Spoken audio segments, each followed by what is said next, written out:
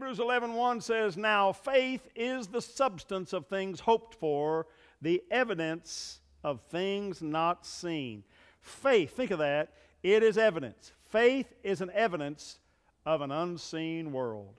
Faith is the evidence of an unseen world.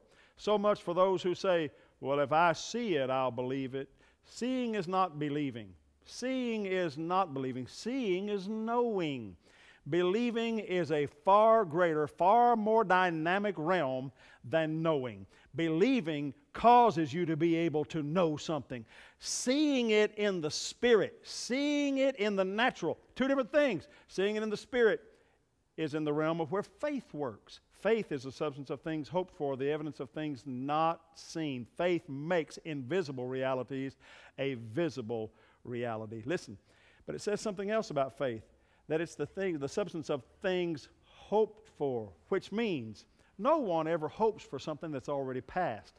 Hoping that your favorite football team wins last year's Super Bowl, that's not going to work. Unless in reality they did. But hoping for it to happen doesn't make it happen.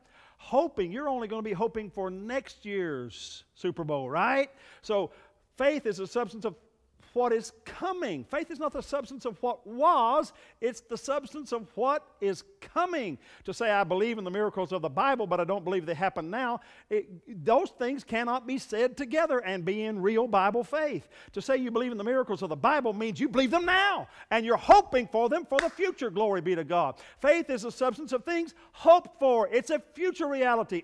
Religious people speak in such terms that no wonder the world thinks we're crazy. It's like hoping for the past when anyone knows that hope is about your future.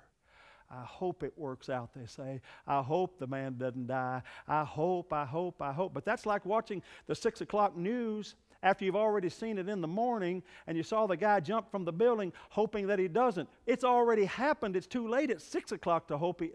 Got it? Yeah. Faith is a substance of things you're hoping for.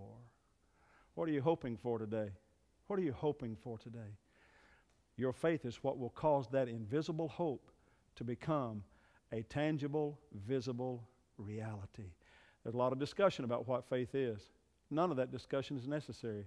The Bible defines it very clearly. There's just one way really to get it all working, though, and that is by what you say about it. If you'll just say what God has said.